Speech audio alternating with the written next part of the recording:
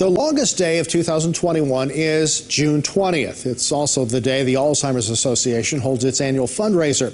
Now, they chose the longest day of the year to honor those living with Alzheimer's and their caregivers because for them, every day is the longest day.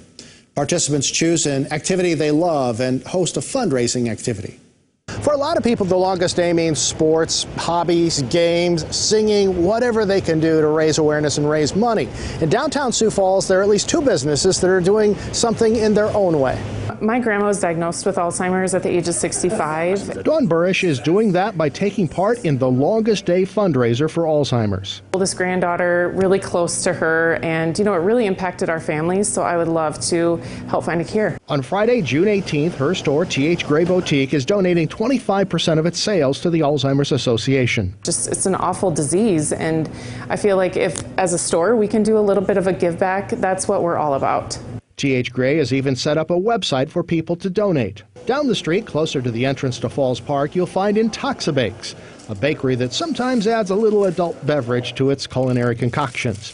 Co-owner Shannon Johnson says they'll be making special cupcakes they will sell for the longest day fundraiser. 20% of the proceeds will go to the Alzheimer's Association to find a cure. We are going to be offering a vanilla cupcake that's going to be a purple cake with purple frosting, purple sprinkles. For Johnson, Alzheimer's is personal.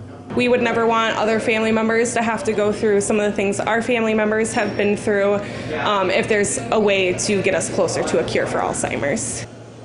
Now, the other big fundraiser for the Alzheimer's Association is the Walk to End Alzheimer's. This year's walk will take place on September 18th at the Levitt Show.